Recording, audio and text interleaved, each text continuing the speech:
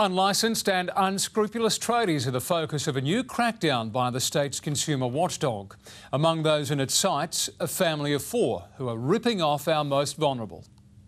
Meet the Doran family, Father James and sons Patrick, Michael and James Jr.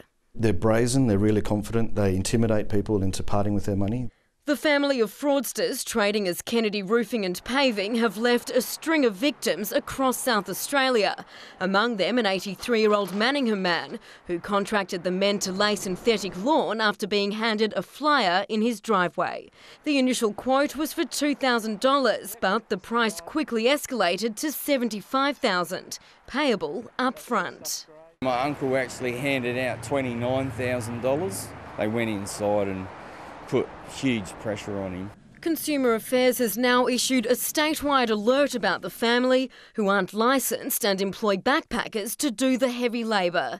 The men all have Irish accents and were last seen in the Riverland, where they laid this bitumen that lifted from the ground within days. The men are so heartless they even targeted victims of the Samson Flat bushfire here in Adelaide Hills by making families pay exorbitant fees for work they didn't ask for.